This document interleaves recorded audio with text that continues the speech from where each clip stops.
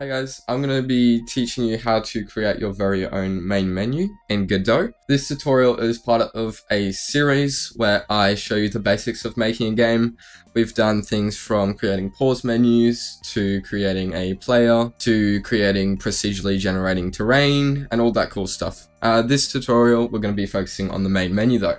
So we're going to assume that you guys already have a main play scene. When we think of a main menu, we got to think of a few things first. So we think of what buttons we want. So we want play, we want quit, stuff like that.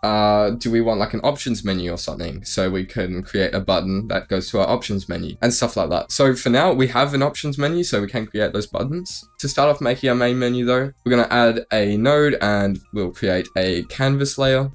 And this is just going to represent what the screen is looking at, and it's kind of just plopped on top of the screen. Whatever's underneath the canvas layer is just going to be overlaid over the screen. Usually it's used for GUI, but in this case it also can be used for a main menu. That way when we resize the screen, nothing's going to break. And then we're going to add just a base control underneath the canvas layer, and we can just set the size of the control to a full rectangle. That way when we do resize the screen, everything is going to move in aspect to whatever our screen size is, because it is a full rectangle. Cool, and I want to separate our buttons vertically, so we can add a VBox container. And let's just set it to the left side of the screen. You can set it to right, you can set it to the bottom, wherever you want it. But for now, I'm going to set it to the left side of the screen. Right now I'll set it to left fill. So whenever we resize our screen, it's going to make sure it's filling that whole area. We can then increase the size, making sure our buttons aren't too thin, and add a little bit of padding from the left wall and also a little bit of padding from the top and bottom walls. So that's our container for our buttons. We might as well just add the buttons while we're at it. So button, and I'm just going to put some text here.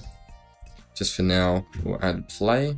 I'll name it play. We'll duplicate it 2 more times. Cool, so now we have our 3 main buttons. We can change the way it's going to be aligned inside of the B box, and we can set that to either, I like fill, but also center works as well if you don't want the buttons to be too big. And if you want like a custom background as well, under this control you can add your own texture rec, and then wherever it says texture, first of all you would set it to the max, and then wherever it says texture you drop in your background texture. I don't have one at the moment, so I'm going to instead just have a color rectangle. So color rect, and we can set this to maybe like a dark gray or something, I'm not sure. And we'll set that to the full screen, and it's drawing over our buttons, so we need to drag that to the top there, so it's nice in the hierarchy. And then now we need a title for our game. So we're going to use a label node for that one, and we're going to say game title here. I don't know what your game's name is, so I'm just going to do that, and we can set it to the top middle. Again, this is very up to you. You don't have to set it to top middle, but I do think this is fairly standard for a lot of games. And you can set your alignment to be center for both if you want it to be in the center of your box. Again, up to you. You'll notice everything's looking pretty small. We can fix that by using themes in Godot.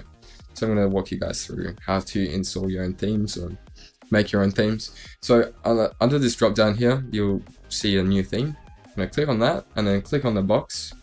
I'm just going to open up this theme panel, and you'll see type none. So we need to create a type. First of all, we'll do our label. So we're going to be working on our title. And one thing that I think will be useful is type variations.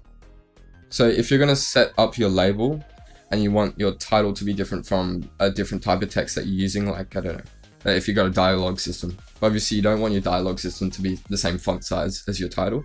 So I would think it's safe to assume that our title is going to be header large. So we can set the type variation to header large. And actually, instead of selecting label here, we can type in header large and then edit the header large individually. So we can set up a custom font size. 28 is a bit small for a title, so let's just change it to 90, something like that. That's a lot nicer. And that's pretty much all you can do in the header large. If you do want to override whatever your label, like font color is, you can do that in the header large, but you do have to type out like font color, and then you add it and you'll see it's there. So now you can override whatever your base label is. But if you think your font color is going to stay the same for your headers and your main text, then you don't have to worry about doing that. So we can delete that. And instead go back to label and change whatever our font color is. You'll see the header large also changes. We're just going to keep that on white because it does contrast well with the darker background. So we're going to do the same thing for our buttons as well. First of all, we should save. We should save whatever the theme is.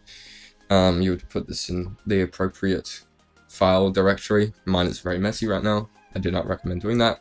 And over here in theme, we've got all 3 of our buttons selected. We can quick load and we can load our theme. So nothing's changed. That's because we haven't set up our buttons yet. So we're going to type in button. And the main place where you'll change what the button looks like is going to be the rainbow box. So you'll see hover, normal, pressed, focus, disabled. But for now, I'll just show you guys how to create your own button. And I won't do all of them. You go to the drop down, you click style. You can choose any of the style boxes. If you have your own texture, you can use that and whatnot. But style box flat is going to be easiest to demonstrate how to change it. And that's what I use for a lot of things. So we can change the background color and stuff like that. So if you want a lighter one, and change the width of the border here, and you can change, you can see that it's being changed in the display. You can also change the corner width, make it slightly rounded, stuff like that.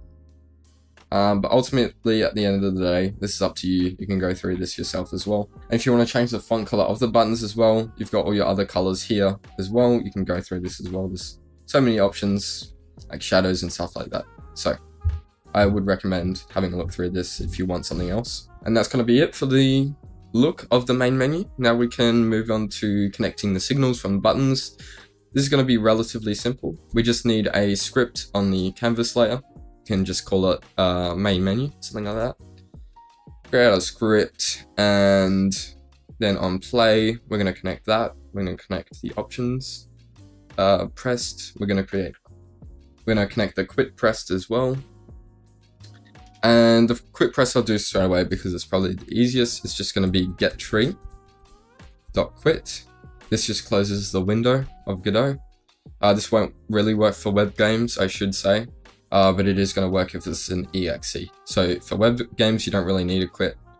And for options and play, there's a few different ways you can change the scene actually.